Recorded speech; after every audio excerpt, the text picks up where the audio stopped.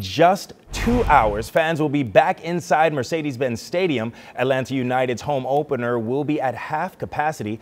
CBS 46's Yasmina Alston joins us now live. And Yasmina, I hear a lot of sounds coming in there. It looks like fans are extremely excited about the match, and the storms aren't keeping them away from tailgating plans, right?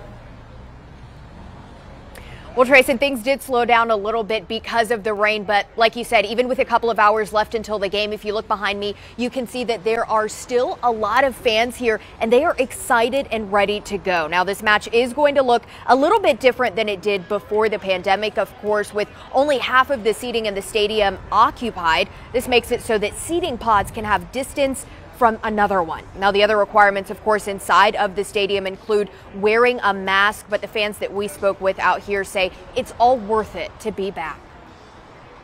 We're tailgating ready for Atlanta United. Couldn't get here early enough. It's been a long year without the tailgates, without seeing Atlanta United, without seeing our boys out there on the field. Super, super excited.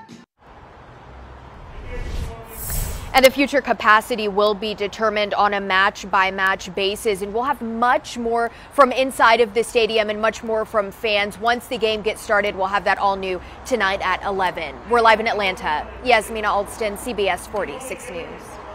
Thanks so much, Yasmina.